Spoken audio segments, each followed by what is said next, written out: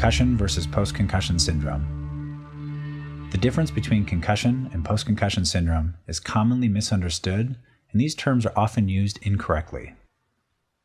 Concussion is a brain injury caused by a biomechanical force, such as a trauma or impact, leading to transient neurological dysfunction and a wide range of clinical symptoms.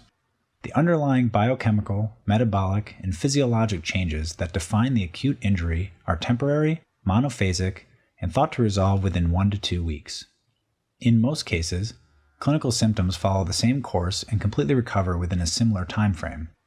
However, some people will experience persistent symptoms after a concussion for months or even years. The continuation of symptoms after a concussion has healed is known as post-concussion syndrome. Post-concussion syndrome is not a prolonged or more severe concussion, but a continuation of symptoms for other reasons after the concussion is felt to have resolved. There is no specific time cutoff that distinguishes concussion from post-concussion syndrome. However, when symptoms persist for longer than 2 to 3 weeks after an injury occurs, post-concussion syndrome should be considered and the specific contributors to the ongoing symptoms should be explored. In most cases of post-concussion syndrome, there is an initial period of improvement as the concussion heals, followed by a plateau and subsequent up and down symptom course. A detailed history and examination are essential to develop a complete understanding of all factors leading to symptoms at that point. Typically, there are multiple elements interacting with each other over time causing post-concussion syndrome, and the result of these entangled problems tends to be much greater than the sum of the individual components.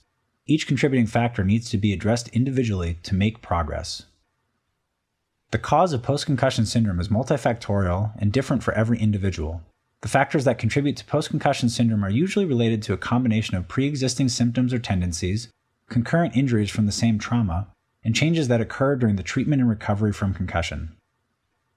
Pre-existing medical conditions that increase one's risk of post-concussion syndrome include primary headache disorder, such as migraine, disorders of sleep, ADHD, learning disability, and mood disorders. Another contributing element to post-concussion syndrome is a separate injury or injuries that occurred simultaneously with the concussion but has not been adequately addressed. This can include cervical strain or whiplash injuries, peripheral nerve injuries, and eye injuries. In addition to the improper management of such concurrent injuries, the improper management of concussion itself can increase the risk of developing post-concussion syndrome. While brain rest is commonly prescribed following traumatic brain injury and concussion, excessive rest and avoidance of activity can worsen or prolong symptoms. This is referred to as the unplugged syndrome.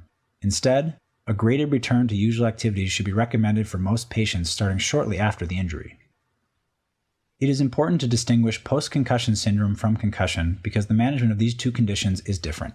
Post-concussion syndrome requires an active and targeted rehabilitation and treatment process and is unlikely to resolve with just rest and waiting.